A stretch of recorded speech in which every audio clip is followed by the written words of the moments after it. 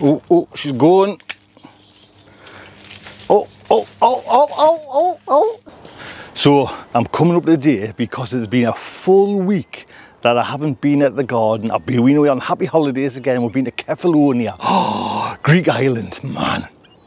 But I've deliberately not told anybody at the gardens because I didn't tell Bill anyways, because Bill would have come in and watered everything, and I didn't want that to happen because, as you know, I'm kind of knocking the polytunnel down, and I just wanted to see what the conditions would be like, especially in the polytunnel without watering for a solid week. Come and have a look.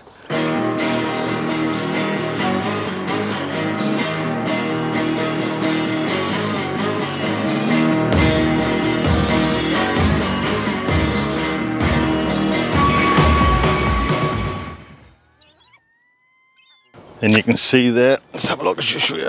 There's all the baskets ready for the produce, because there's so much at the moment. Right. These need to be full when I get home.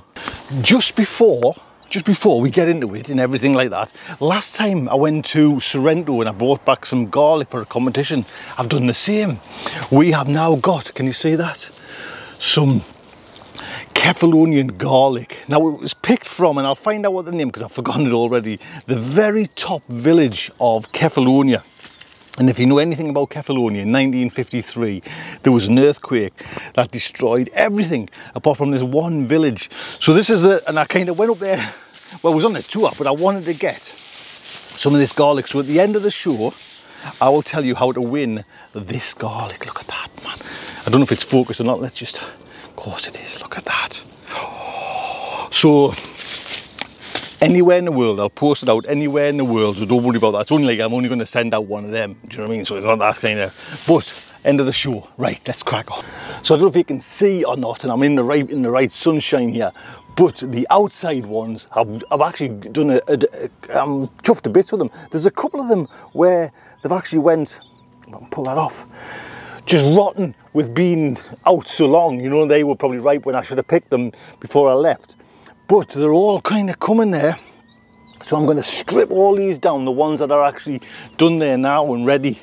So they're definitely looking very nice and very, very good for the tomato sauce pots and the moussaka that I learned to make over there as well. I'll just quickly show you this bed. This was the last bed that I got some top compost on, you know, for the no dig, and it's lovely when you come back and it's still not not a weed there, man. That's what you want. Never mind digging away. Get that stuff on, and it gives you time to kind of assess what you need to do as well. Where you come back, all you're kind of thinking, if you're doing like diggy, you're thinking, right, them weeds need to be done, them weeds, and you can't appreciate what else is going on in the garden. So these are my Crimson Crush that I did, you know, I built this frame, and they're all now starting to go. I mean, the season is kind of, in my eyes, finished. I'll still leave them up to try and, you know, run into October with these ones, especially to see if I can get some. And look, there's a volunteer carrot here. Let's see if I can. Oh, look at that, man. Just there left, and it's come. Oh, that's tonight, because Chunky's had a little bit too much moussaka and chips. I always like to have chips with it, you know what I mean? Safety net, don't like to come away hungry. But back on the veg, and there's a load of veg to pick. Come on, I'll show you. Oh. So the intention is that I'm going to pick a whole load of beetroot there, but I wanted to just show you a little quick thing, another little plug for no dig. This is like a bed, and I've just kind of layered it with the compost, but there is a nice weed there. Let's have a look. And see, that was so easy. They just come out. I don't like weeds in, and you do get weeds, and you've got to kind of pull them out, you know, when you get them. But there's another one. They just come out. So anyways, beetroot, and yes, I'm going to cut them. I'm not, people say, oh, just twist them. So I'm going to have a, we've still got some actually beetroot in there, because we were away, we haven't used it, but I'm going to just do another boil up and then just, you know, have it there ready. 1 part water, 1 part apple cider vinegar, teaspoon of salt and a teaspoon of, I use actually now at the moment brown sugar, because that's all I've got. There you go, I'll give you that one. Oh Tony, they'll bleed, they'll bleed. They'll be in the pan within 2 hours I think, so what the... Right, I'm going to fast this on now. See you in a second or two. We did something that we can't bury. Doesn't matter if we're close. Mind, I tell you what I've noticed, and again, just if it's any of a tip, you pick some of them and you think like the little hard, little gnarled things, but just get them boiled up there, the skins peel off and they're still as tender as anything. Don't try and just go for nice, yeah, this is a nice one, mind you, but don't just try and go for, just get them all in, because they're all go in the same, you know, you keep them for a week or so in the brine and there's a nice, like that's a good example. It's a bit gnarly in that, but I just boil it up still in the compost. And what I'll do with this bed is I'll just that much of compost. I might take a bit out. No, I don't think I will. I'll just about 4 inches of compost, and then that's this one done for the winter. I'm going to try and pick every one. Look at that, nice one there. Anybody tried frying these? I did, and they're certainly nice, mind you. Teach me how to bend, 'cause right now I'm breaking sense. So there's one bed empty for the winter. Like I say, I might not do it today, but that's all kind of empty there now. I'm going to pick some more beetroot over there in this bed. Come with me. So I'm picking these as well, again to clear out this bed, but I've also got like another bed of beetroot, so hopefully this, you know, it'll take us right into the kind of late part of the year. So a dinky little thing, I'll not bother with them. Actually they're all dinky little, they're just little, oh there's one. Actually there's a few there, pick them ones. Mind you, when you get one, you don't know what I was saying, just leave the gnarly ones in. When you get ones that have kind of been nibbled by slugs and snails and puppy dogs' tails, they are a bit of a pain, so I don't bother with them ones. We did something that we can't bury. There we go then, there's me basket of beetroot. Like I say, I'll boil all that down straight away within the next hour or so, do you know what I mean, depending what jobs are waiting for us, and they'll be bottled and pickled and ready. And I never bother, like I say, it doesn't bleed, I'm not bothered about that. I just kind of get the leaves off, get them done, get them, you know, in brine as quick as possible. So this is me other bed of beetroot, and it's not looking pretty, they're all kind of falling over, but you know, in there I still have some. Let's pull this one. Still got some nice ones, you know, so hopefully that'll keep us going for a while. Now these ones are me grafted outside tomatoes, and if I'm honest, I thought these might have been a bit more on the red side. This bunch is certainly going. That one, there's one or two, and I mean, we go in the polytunnel, you see, you know what happens when you don't water in a polytunnel. But the intention is now to kind of just leave the outside ones as long as possible, because it's a later season. You know, it does take a lot longer, this is what I've been told. So what we are now, middle of September, so the intention is just leave them as long as possible, and to use these ones as your daily driver, you know, the tomatoes you use for your salads, where everything in the polytunnel I'm freezing straight away. But let's show you in the polytunnel. So like I mentioned, this is the first time I've been in here and had a look around. I left it deliberately, I didn't ask Bill to come and water. Basically I wanted to try and make the plants really almost kind of, you know, stress them out and kind of produce the fruit to kind of get the seeds out, just so it's done in here. Because eventually, as you know, hopefully in the next month or so, I'm going to put up a new polytunnel. But just look at that.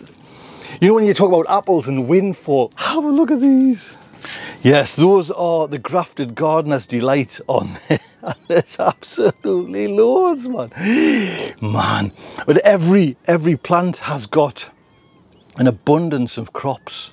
I mean, just look at this, you know, the whole lot. And what I like to say, what I'm going to do is just pick them straight away and get them all into into the freezer bags and get them done. These are all the grafted ones. Let's just take you up and we'll get you to mine that I grew from seed. That's totally achieved what I wanted to do, you know, like, I mean, they're bone dry, they're actually bone dry there, but the whole fruit, I don't even think I can see a green one on them few plants. So they will be picked. I could take them to a farmer's market, man, and sell them as, you know, when you see them on the vine there. Let's just have a little, I haven't got me, but just, oh, come on. No, I'm not. I'll just make a mess of it. I'm not going to do that. You know, even the indigo blues there, look at them, man. You know, lovely. They're actually really, I'm quite pleased with them. It's a work of art. They don't taste that good, but they still look nice. So my intention is to fill up my box with as many as I can. Maybe I might leave some of them Bellarico just to ripen off a little bit more, because I'll use them for daily consumption as well. But all the Gardener's Delight, hopefully in the Shirleys, I'll just get away today. And this is the nice thing, mind you. That's lovely when you can just pick a vine and not individual ones. So I think leaving them like that, letting them stress themselves out, has just produced a fantastic crop.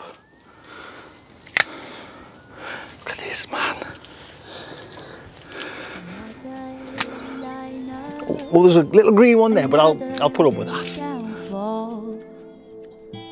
But we stand up again. Another wrong turn. I mean, that's took every tomato off there. That was a money's worth plant. Everything has come off and it's finished. Show me how to cope. Show me how to forget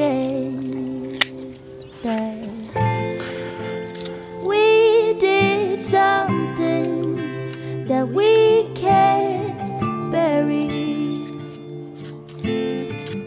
Doesn't matter if we close our eyes. We did something that I can't. Oh, she's going. Oh. You know, I want to try and salvage these ones that are wind fallen, because they're still, you just got to think, your sauce, you know what I mean, that's all I'm thinking of. There's like a nice red sauce. So there's still, just fry them in the pan. Oh, there's so many. Teach me how. Nice red, I don't think you can see that, nice red pepper there as well, to the pot. 'Cause right now I'm breaking since we did some. I'm going to pick some of these outdoor Crimson Crush as well, and these are just going to be in the fridge, or on the table should I say, just as to cut them up and use them when we can. We did something that I can't carry. So tonight, let's pretend. So I'm going to pick some of these ones as well. Like I say, I'm going to keep them out and just see how the weather, you know, changes them, because they're not all ripe yet. Look at that. Oh, look at that, man. Oh. But we stand up again.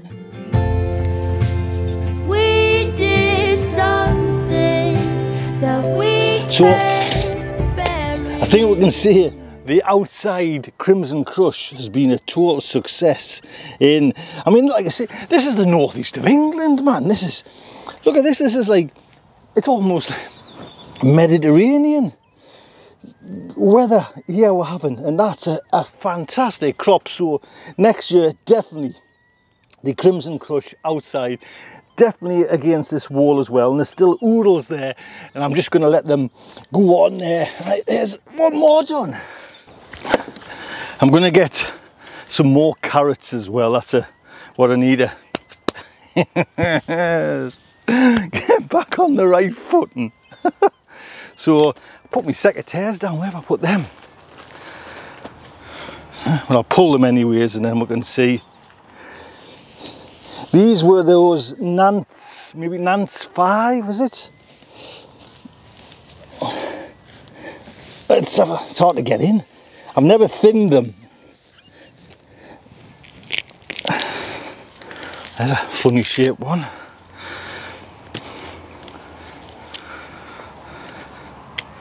I think it's just a case of heaving them up. Oh, and just pulling them like that.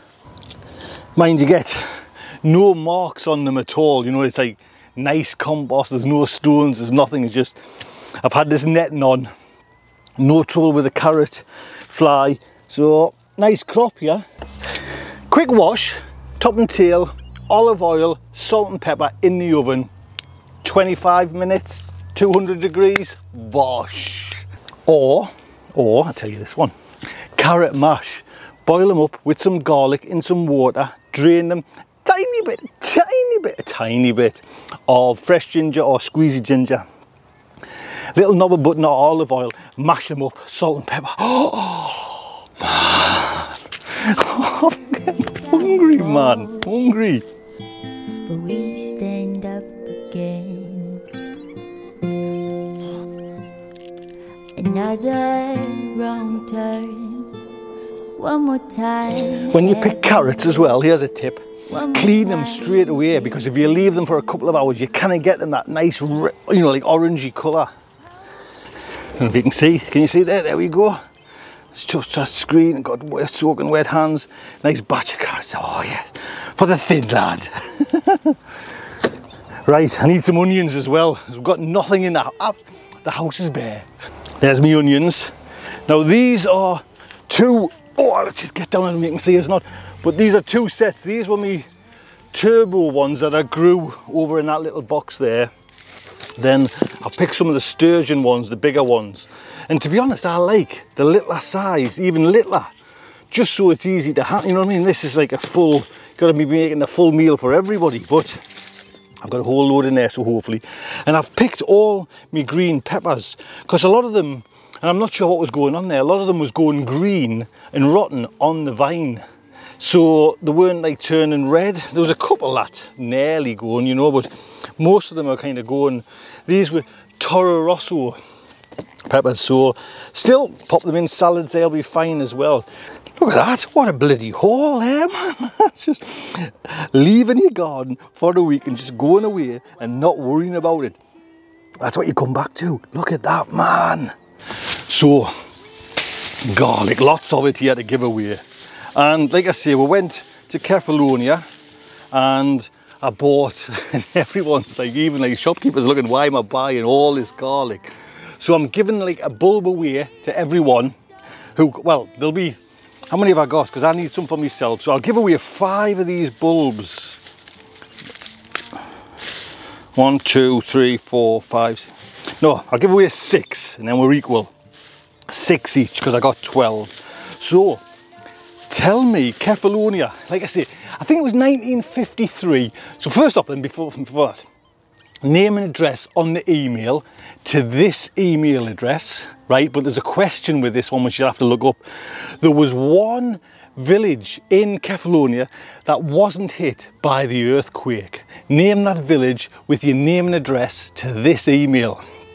I'll pick out the winners, and it doesn't matter if you've won before with the garlic. I'll send you some Greek garlic. Fantastic, man, because it's now time, it's nearly time to start thinking about planting garlic and getting it ordered, so you could get some. Until next time, look after yourselves, take good care. I can't carry, so tonight let's pretend